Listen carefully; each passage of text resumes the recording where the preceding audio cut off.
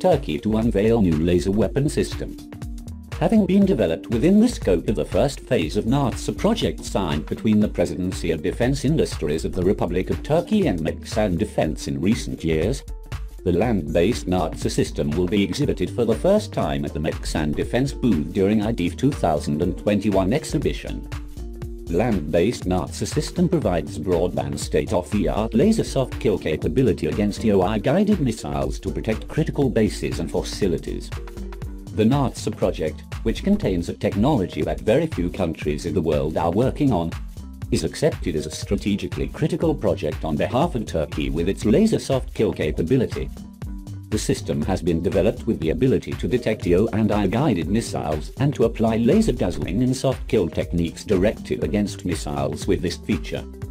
Thus, it will be possible to neutralize EOI-guided missiles from long distances. NASA has been developed to not only be effective against known EOI-guided missiles, but also to have reconnaissance and surveillance capabilities that will provide an advantage against asymmetric threats thanks to its broadband operation capability. The system will also be able to work in integration with other sensors and systems to increase overall efficiency. In the first stage, NASA can be used on a mobile platform by being easily transported to the desired locations in accordance with the operational needs. The electricity needed for the operation of the system is provided by its own generator, so there is no need for an external power source.